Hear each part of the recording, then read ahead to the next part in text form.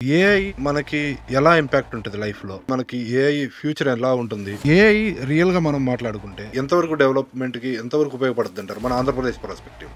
See, AI will have a tremendous impact, undoubtedly tremendous impact on normal human life and development side kuda. If you leverage it, definitely it will have a huge impact on it.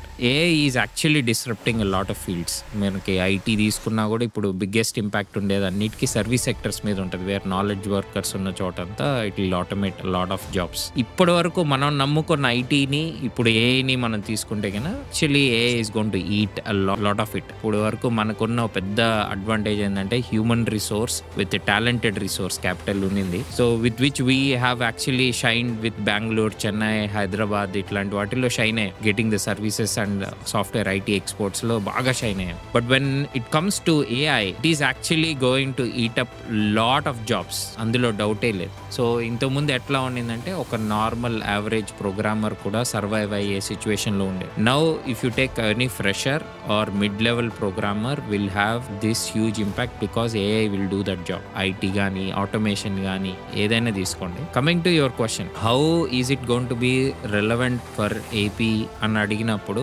నాకు తెలిసినంత వరకు at the moment మీడియాలో నేను చూస్తుంది అయితే they are pitching a lot about AI city or making Andhra as AI hub అని చెప్పి చాలా పిచ్ జరుగుతుంది. To be frank, it is a lot bigger PR stunt than a reality.